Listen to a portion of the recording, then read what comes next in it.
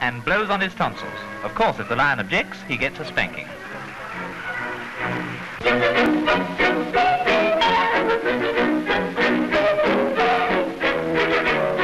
Scotland's Chums Club, with 400,000 members, has elected Shirley Temple a member. And from the 400,000 chums, they have chosen the Scottish Shirley, little Monica Pointing.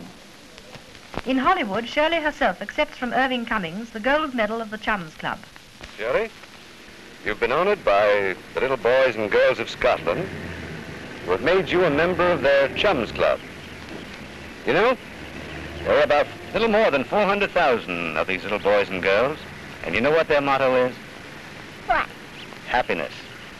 You know, I'm very, very glad to present this to you for them.